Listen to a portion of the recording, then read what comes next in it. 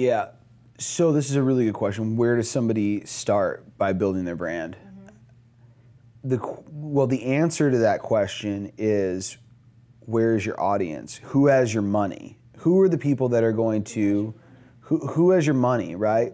Who has your money and where are they engaging in the most?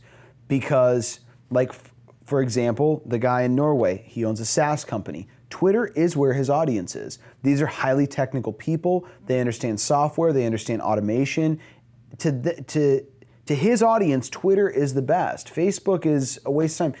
Facebook, I describe Facebook as like the social slut house of the internet, okay? It's literally where, yeah, I mean, it's literally where everybody is, and it's a cesspool of everything, of good, of bad, of different. It's the noisiest of all noisiest.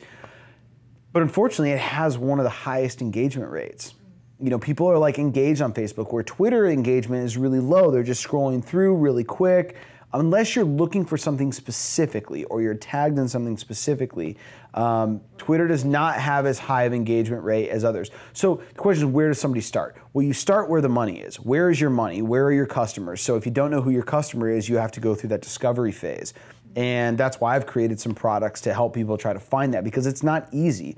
You have to ask a series of questions, and you have to look at it not from the business owner's perspective, but as the customer's perspective, the jury and the executioner, right? So who is actually going to buy my stuff? Where are they engaging and how are they engaging? The best way that I describe finding that is go to your competitors' Facebook pages and look at who's engaging in their content. You can create a persona off of those people right there. So if you don't know who your audience is, there are easy ways to find that and figure it out. All the information's available online. You don't have to pay for it. Just go to Facebook and look at your competitor's page. But from there, you've got to create a persona, and you have to create content that people actually want to consume. Content that provides value.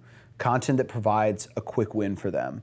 And that could be, you know, in the, you know, like it could be a video, it could be an image, it could be copy, it could be an audio file, it could be well, it really could only be 4 or 5 different types of mediums if you're dealing with online. And you can test them all really quickly.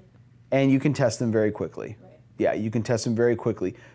But social media is really overwhelming. Like, you've got so many different platforms, so many different options. You know, what do you choose? The question is where's your audience engaged the most? Pick one, dominate it, do as much as you can to prove your concept on the platform where you know that they are. And once you have that, then you can listen, pivot, continue to create.